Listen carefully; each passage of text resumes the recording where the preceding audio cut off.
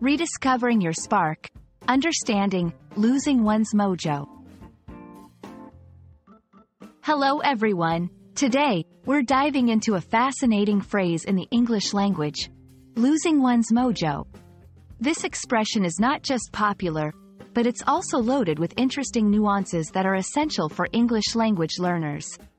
So, let's embark on this linguistic journey and discover what it truly means to lose one's mojo. The phrase, losing one's mojo, refers to a loss of confidence, energy, or enthusiasm. The word, mojo, originally comes from African American culture and signifies a charm or spell. However, in contemporary usage, it's often used to describe personal charisma or an X factor.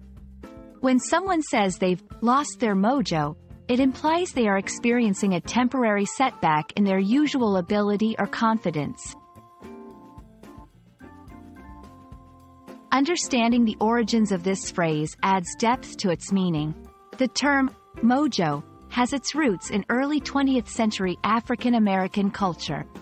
It was popularized in the 1990s by the Austin Powers movies, where it was used humorously to refer to one's sex appeal or charm. Today, it's used more broadly in various contexts, symbolizing a loss of one's magic touch. To grasp the phrase better, let's see how it's used in sentences. After losing the championship, the athlete felt like he had lost his mojo. Ever since the new manager took over, the team seems to have lost its mojo. I need a vacation. I feel like I've lost my mojo at work. It's important to understand that losing one's mojo is often seen as a temporary state. The phrase implies the possibility of regaining this lost confidence or charm. It's about finding that spark again, whether it be in personal life, professional settings, or creative endeavors. I hope this video has shed light on the intriguing phrase, losing one's mojo, and its nuances in the English language.